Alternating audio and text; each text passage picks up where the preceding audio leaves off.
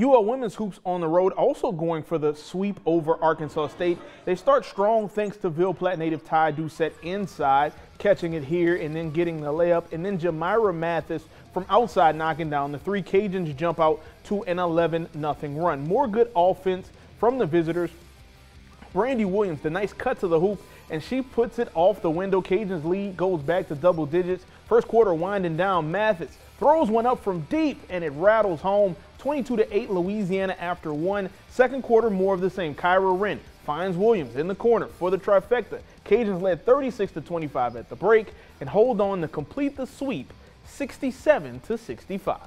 I know we didn't play probably this game as much, as many people, but I think a lot of experience, it showed. And then I thought we made a big improvement from game one to game two, too, in a lot of different areas. But, I think, the kids just locked in. I think maturity goes a long way. Experience goes a long way in this game, probably more than we would expect.